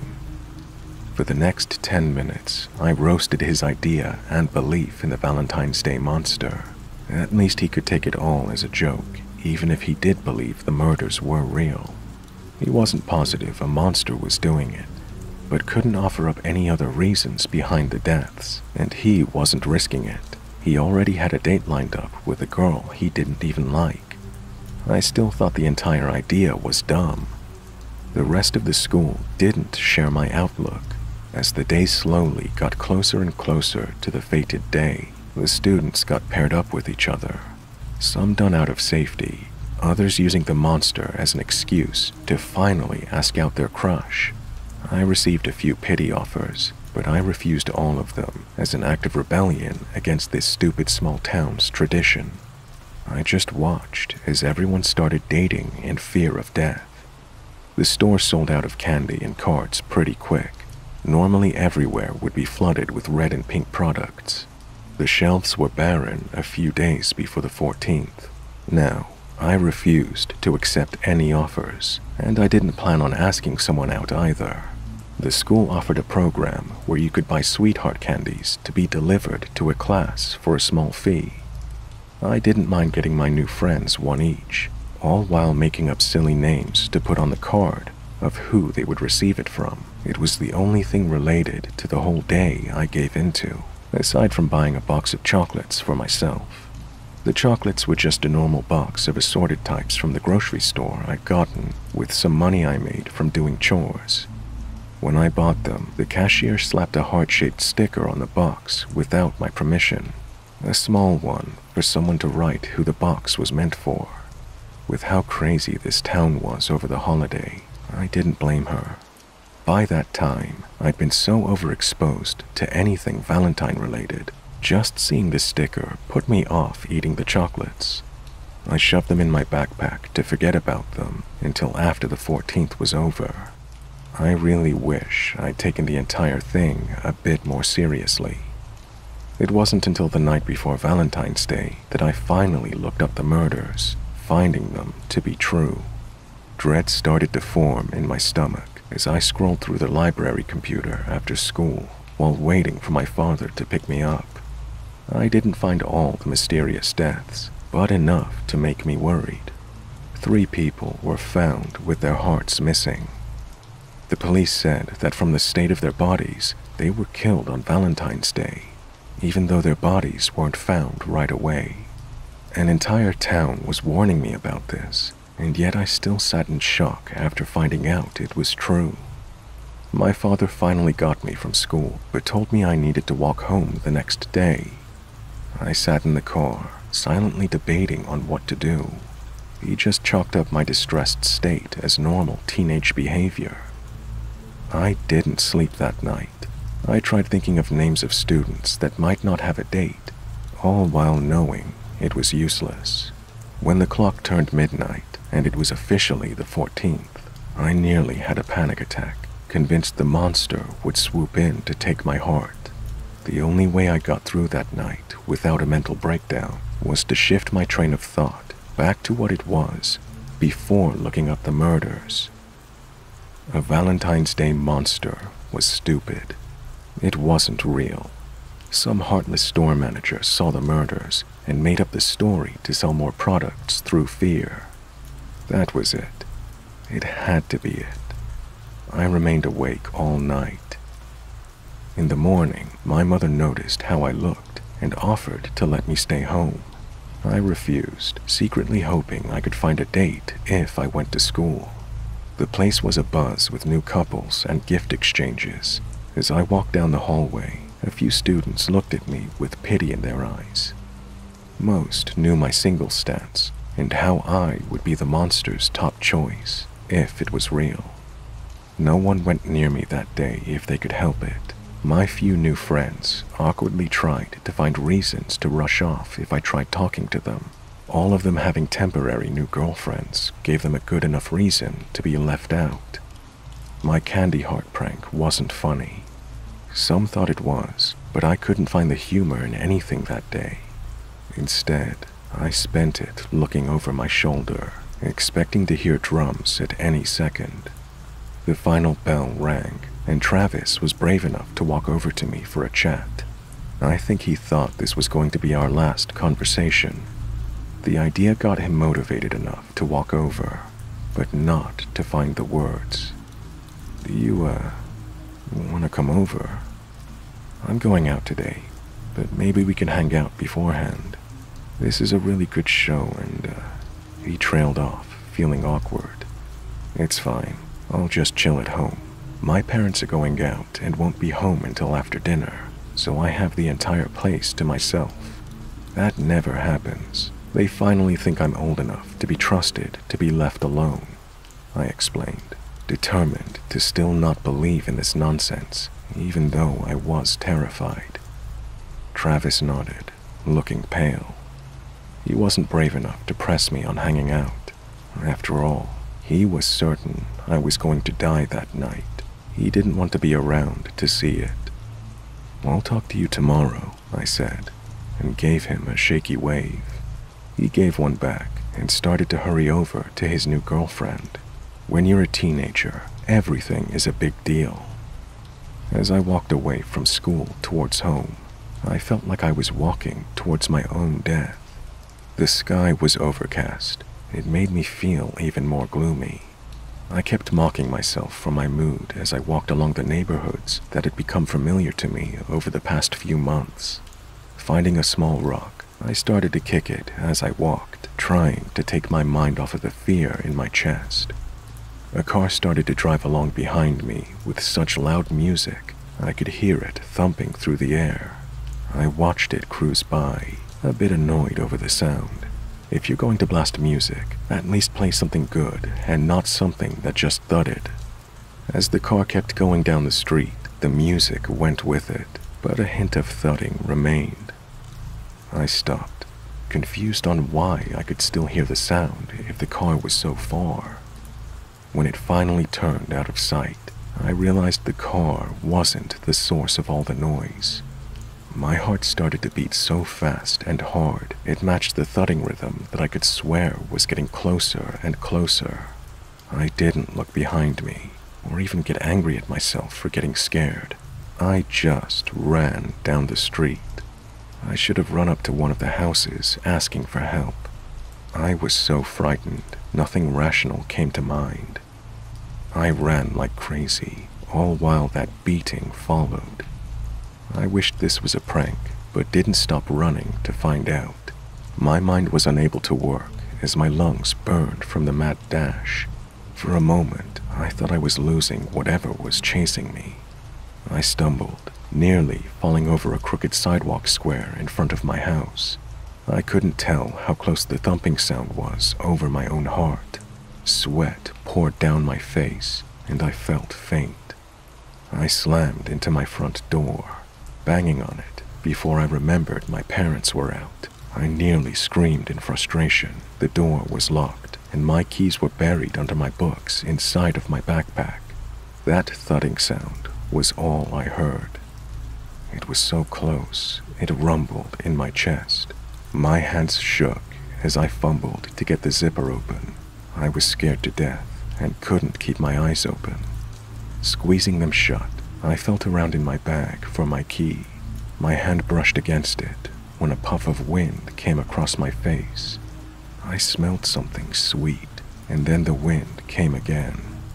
To my horror, my mind clued into the fact it wasn't the wind, but something breathing on my face. It was too late. Even if I got my key, I couldn't unlock the door before whatever brought the heart-thumping sound took my heart too. I refused to open my eyes to see the monster I now knew to be real. I love the sound of your heart. It's a shame it's alone. Let me add it to the others. The voice that spoke wasn't some prank. It was twisted and beyond anything a human could make. My mind was racing. I felt a sharp tip of a claw poke my chest, leaving a small cut through my shirt. A cruel laugh came as I whimpered in fear. With my hand still in my backpack, I felt something that was not my books or my house key. A crazy idea came to mind. It was either that or death, so I grabbed a hold of the only thing I could think of. Yanking the box of chocolates from my bag, I held it out to the monster I still refused to see. My voice strained and shaking, I asked it a question I prayed would save my life. "Will you be my Valentine's this year?" My heart nearly beat out of my chest. Opening my eyes a crack, I could see the box in my hand, but not the creature that brought along countless heartbeats that mixed in with my own. I should have died. Instead of clawing out my heart, the twisted hand with the razor-sharp nails reached out and took the box. I forced my eyes shut, my entire body shaking. Something brushed my face, causing me to tense up so much it hurt. That claw finger brushed some hair from my face with another cruel laugh. "What a cute child you are. I'll accept this gift this year, but someday I'll be back to claim your heart." I bit down on my tongue, trying not to scream at that horrible voice. With one final laugh that rattled my bones, the thudding stopped. It took me forever before I gathered up the courage to open my eyes. Nothing was on the front step. I was alone. If it wasn't for the rip in my shirt, I would have thought the whole thing came about due to stress and lack of sleep. I didn't tell anyone what happened. I mean, who would believe me? I went to school for the first half of the day on the 15th. I had barely slept for 2 days and needed to take the rest of the day off. But I didn't want my friends to think I died. All of them looked shocked I'd lived. I just said I got lucky. The school moved on. The short-lived relationships caused by that day fizzed out. As time crept along, I started to dread knowing Valentine's Day was coming yet again. I bought more candy, roses, and a card, expecting a visit from a monster. I should have just gone along and dated someone, but somehow the idea of it was more stressful than dealing with a monster. I anticipated and feared Valentine's Day, only to have nothing happen. Nothing besides the fact that the gifts I addressed to the creature go missing overnight.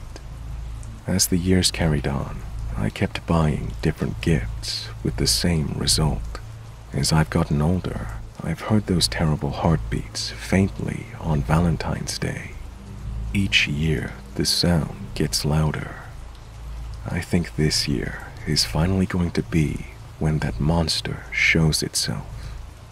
Again, just asking someone out may save my life, but I think if the monster does show up, I'll ask it the question yet again.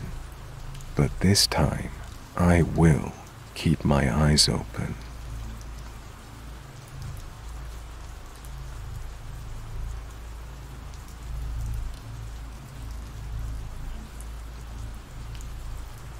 This happened when I was 25. Back then I had a girlfriend. This story takes place in her apartment. It was hers, but I was there often. I even had a key. So it was Valentine's Day. Our plans had been scuppered because her douche of a boss was making her work late again. but I was determined to give her a decent Valentine's Day, so I bought a load of ingredients and found a great recipe. I was getting ready to give it my all, even though she knew I was a bad cook. It's the thought that counts though, right? So I let myself in, and I sit on the sofa, staring at the ingredients and trying to figure out how I was going to go about it. Then, I heard the doorbell. Awesome, she's getting off early after all, I thought, as I went to answer the door. I didn't bother to look through the peephole since I was excited to see her, but when I opened the door, I saw a middle-aged man standing there, staring back at me. He was dressed as if he had just come from work. A salesperson, maybe? Going door to door? Wasn't quite right, though. He had chinos on and polo shirt. When he saw me answer the door, he looked astounded. I remember he just kept blinking repeatedly. He didn't say anything. "Hey, buddy, what can I do for you?" I asked. "Isn't this Aki Kawada's apartment?" he stammered. "That's my girlfriend's name." "Yeah, that's right. What do you need?" I asked. His eyes narrowed. He cleared his throat and said, "I'm Aki Kawada's father. Who the hell are you?" I went completely blank. I didn't know what to say. I mean, we had been dating for about 3 or 4 months and it was going so well, but I still hadn't been introduced to the family. And she hadn't really mentioned them. I was in love with her, and I wanted to show that I was serious about her when I eventually would meet her family. I just wasn't expecting today to be the day. I muttered. I was panicking a bit. He took his shoes off and went right into the apartment and sat on the sofa. I had no idea what to do next, so I spent a couple of minutes pacing around by the door. He stood up and caught me doing this and gave me a weird look. There was an awkward silence. I think Miss Aki will be back later than usual tonight, I'm afraid," I said. Did I just say miss? Jesus, I thought. I was trying to be as polite as possible. No reply. He just glared at me. It looked like he hated me. "Was, Aki expecting you today? She was asked to stay later at the office, and I'm sure she wouldn't want to keep you waiting," I offered. It was like the anger was rising up in him. He was clenching his fist. Still no reply. He was ignoring me completely. Then suddenly he got to his feet. I didn't know what this guy was going to do. He still had his fists clenched. I had to prepare for what I thought was going to be an attack. Still ignoring me, he rushed into her bedroom and started rummaging around in there. Her father was rooting around through her dresser drawers by the time I got into the bedroom. He had his hands in her underwear drawer. I was thinking, well, their family, maybe he loaned her something and he needs it back or something. I mean, I was trying to convince myself that this was normal, but deep down I knew that something was wrong. What could I say though? He was still there rummaging around when he spotted a framed photo of Aki and me. He stopped completely and snatched it up.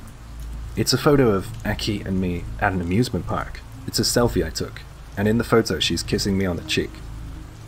This was super awkward now. He had hold of the photo, and he was walking towards me.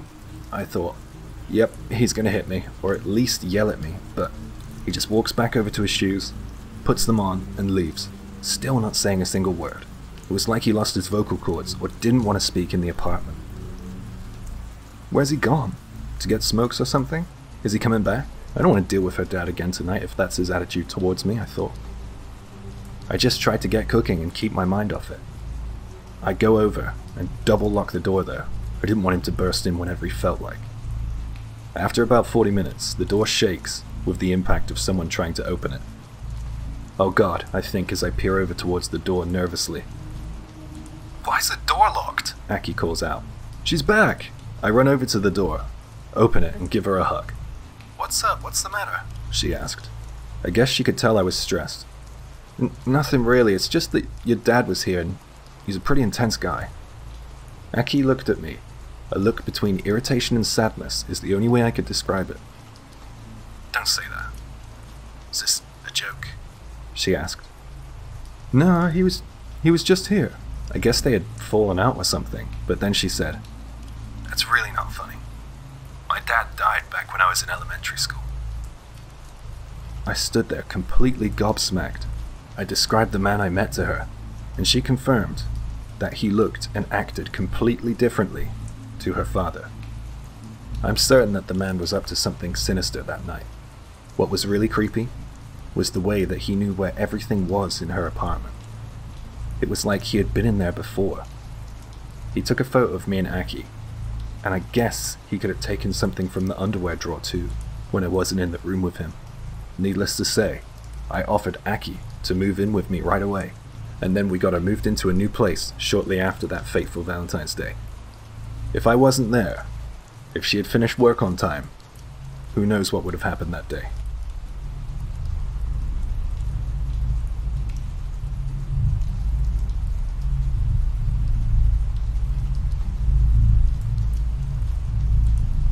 When I was in my late sophomore through my junior year of high school, I was diagnosed with insomnia.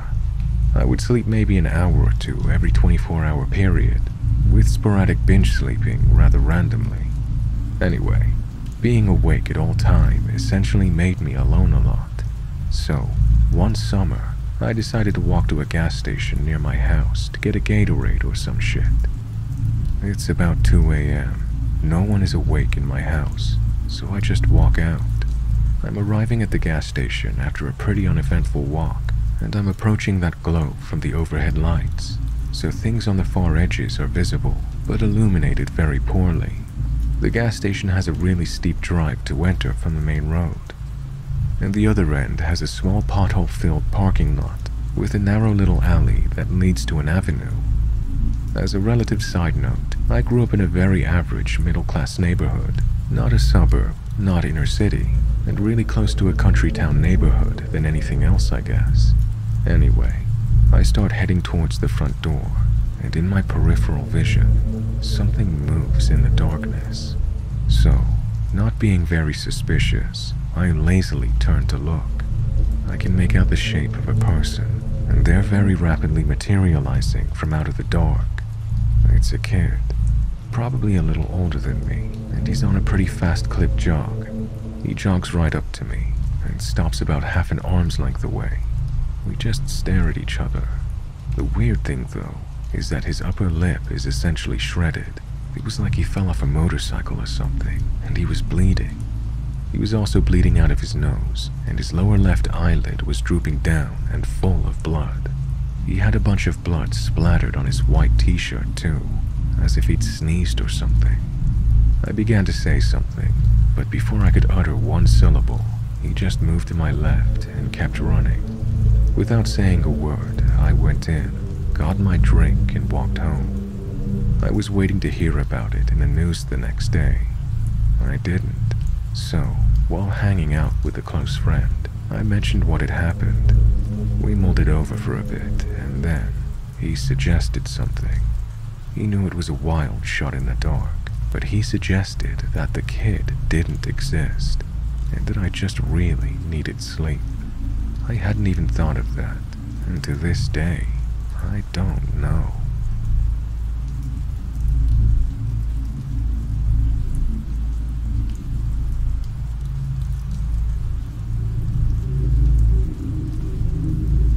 When I was in high school, I worked part-time at a local coffee shop. One day, this kind of weird, overly friendly guy came in and started talking to me at the register. I wore a name tag with my nickname on it, and he asked if it was short for anything. I said yes, and told him my full name. He asked what kind of name it is. My name originates from a Greek name, so I told him that because it's kind of interesting. He asked if I've ever been to the Greek festival in my city. I said no, and he replied with, "Well, you belong there. Them Greek girls are hot." Mind you, at this point, I'm 16, and this was a grown man. After that is when things got weird. He would show up to the coffee shop every day and ask my co-workers when I would be coming in, or if I was working that day. Eventually, he would start sitting at the seat right by the front door, waiting for me to come in. One day, he physically stood up and blocked my path and asked if he could buy me a coffee, and then he grabbed my hand. When I declined and tried to walk past to go in the back, he tried to follow me behind the counter and into the back room. He would hang out there for hours just watching me and would try to constantly talk to me. My managers eventually had to tell me to work in the back until he left every day. And then he started sitting in the seat closest to the back room. After that, I had to start coming into work through the back door and staying there until he left. My coworkers had to tell him I quit, hoping he would stop. Then he became obsessed with one of the other girls, and the cycle started all over again. He truthfully didn't seem that harmful, except for the time he grabbed my hand, but it was creepy and he was constantly there. The owner of the coffee shop had to file a restraining order in the end, because no matter what we did or told him, it didn't stop. And he was there, just watching and waiting. Nothing ever happened after the restraining order. He was allowed in the plaza the coffee shop was in still, just obviously not in the coffee shop, and not near the patio by the front door. And we usually saw him go to the grocery store until the restraining order. He just disappeared after that. It's very creepy and kind of scary as a 16-year-old.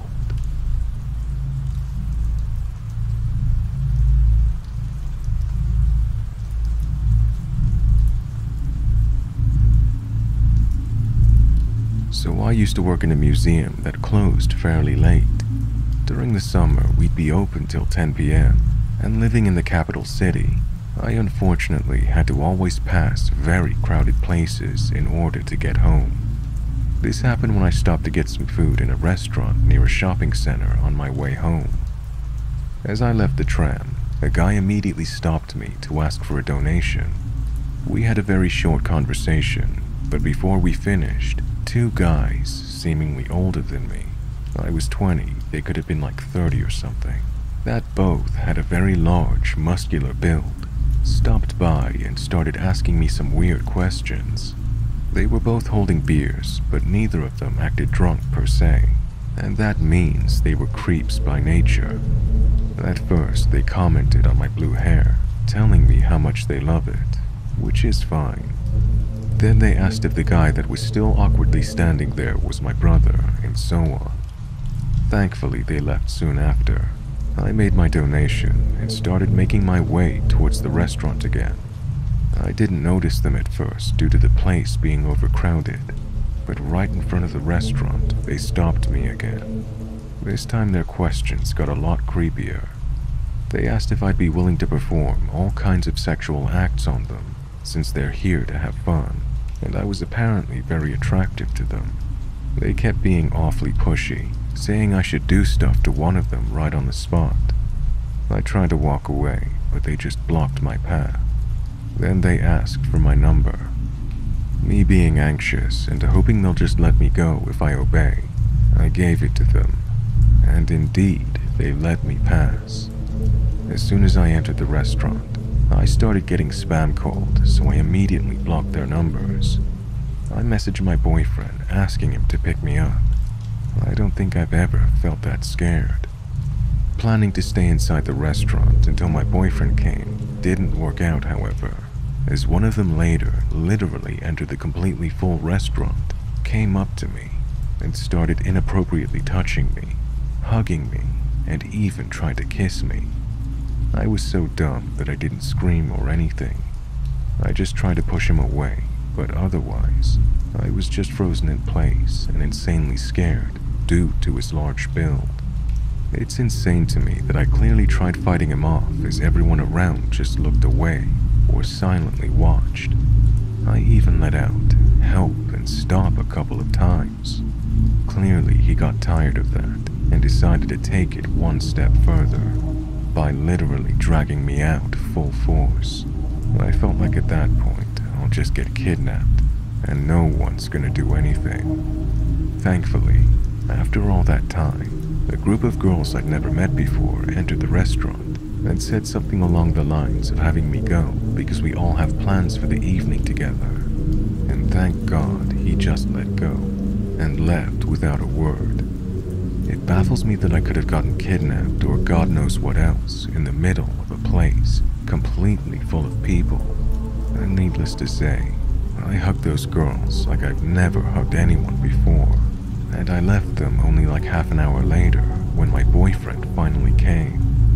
I left my job and never returned to that place, being awfully paranoid even now, 2 years later.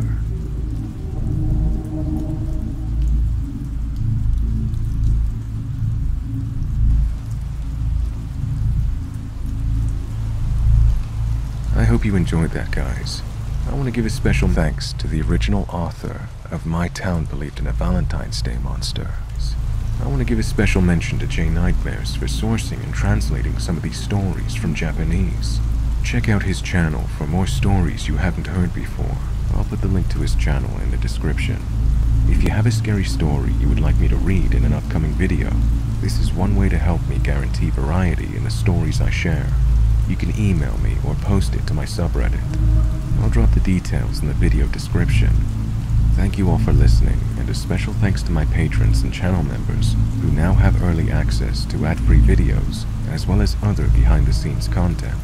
Thank you to Vicky Howell, Gloria, Ashley Juster, Celso Rundle, Merciful Humming, Carol Zaffarano, Melissa Moore, Dixie Busby, Michelle Green, Misty Racker, Michelle Brooks, Lavina Cordelia, Kirby Harris, Angie Lindop, Rebecca James, Mason Hayes, Chelsea Moffat, Lisa Prentice, Michelle and Kevin, Amanda M., Rebecca Morris, Yennefer, Jessica Lasley, Brock Ballard, Kim Thompson, Angela Reeves, Sherry Agbehi, Nathan Shadwick, Nicholas Johnson, Samantha Place, Cheryl Duckworth, Scout Monk 405, Z Harris, Unladylike 13, Ventura CA, Elizabeth Mayers, Alexia Tuttle, Marciana Rainey, Yolo Sapien, Mary Wright, Jessica Copperfield, Zoe D, Danielle Scholl, Jane Wiggins, Tara Harris, Mary Wright, Callie Townsend, M, Deshaun Edmondson, Kimmy Love, Wendy Maris, Confessions of a Cleaner, Megan Abrams, Miss Tycoon, Stephen Sloan, Christina Myway, Ashley Bray, Madisa Felter, Danielle, Tina Marie Heckman, Amal Garner, Lisa Radford, Deborah Malaise, Connie Sue, Taya Adwell, Diana Johnston, Vampy Debs, Jasmine Davis, Erica Asir, Fox Mulder, Ram Beltran, Tina, Nick Bigdowski, Sarah C.H., Neil Kavanaugh, Tiara Sanders, Timothy Stratton, Jennifer Jenkins, Lloyd Rash, Maribel DeLuna, Michael O'Malley, Marissa, Kuro, Amber Hobbs, King Slim, Justin Beast Gillespie, Joy Dana, Jay Bardle, Anissa, Stephanie McLaren, Lumini Cami, Skincrawler, Adiara, Bella Plays 2006, Michelle Welchman, Dana B, Lisa McDonald, Clarice Scott, Madison C, Wasps Sting, Jennifer J, Ashley, Lilybad, Lee, Taya, Wyatt, Gina, Laura, JK06, Fenrizio, Donna, Joey, Big GSC, Tanya, Spaghetti YOLO King, Matthew, October Gypsy, Lisa, Ali, Thomas, Build With Me, Letitia, Fran, Debs, Insomnicats, Stephanie, Summer, Rebecca, Tyra, This Bad Kitty, Your Pappy's Dilly, Lainey, Tripping Balls Through History, Samantha, Erica, Alyssa, Tracy, Killian's Place, April, James Arterburn, Jen, Joy, Handout, Pegasus Genesis, Karen Keating, V Berry, LJ, Fiona X Fox, Scott, I Like Booty, Monica Level Ace, Chris and Donna, Holly Spry, Kimber, Jasmine, Sanatix, Heather Haven, Kitty Cat Luna 2, ADHD Aurora, Janice,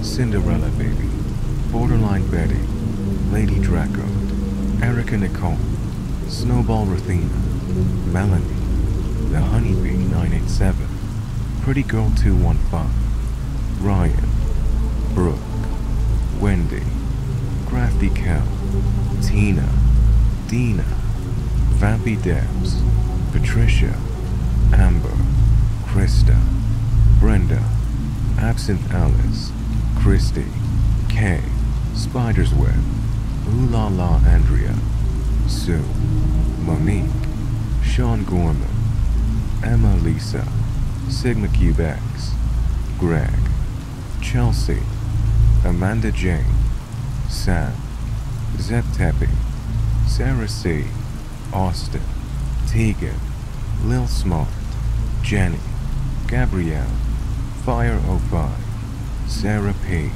James Gargano, Gemma Allen, Monica Level Ace, and Alex. I hope you're doing well, guys. I'll see you all on the next one.